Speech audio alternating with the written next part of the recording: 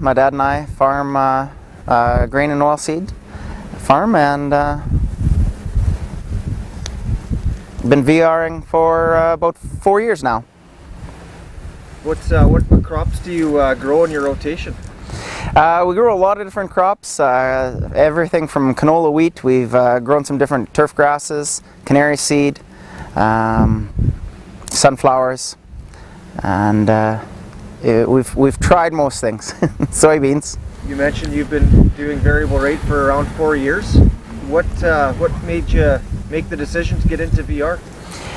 With our land and soil type around Virden, it's quite variable. The topography, rolling slopes, rolling hills, drainage issues, and different soil types easily within the same quarter across multiple soil types. And it just seemed when the technology was new that this was going to be the way of the future, and it was going to be a good fit definitely in this area. If you could think of a field or an experience you've had with variable rate fertility that you were really impressed or surprised with the results, and that can be, you know, not only yield or quality, but also maybe just based on the fertilizer rates that you were putting down on the field, average rates.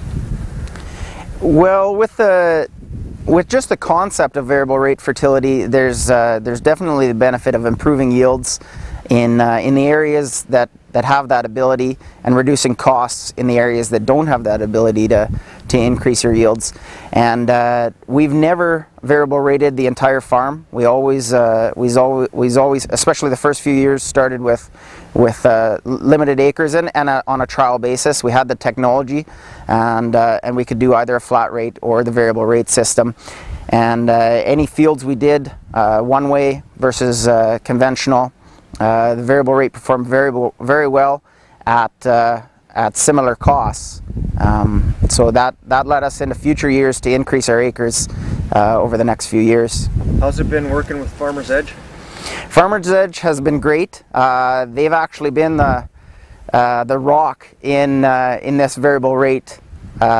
With all our equipment problems and everything like that, that's wasn't a Farmer's Edge issue, but they've actually been the resource that has been the most helpful, and has kept things running as smoothly as they have, and definitely have improved the situation. If it wasn't for Farmer's Edge, we would not be variable rating with the equipment we have today.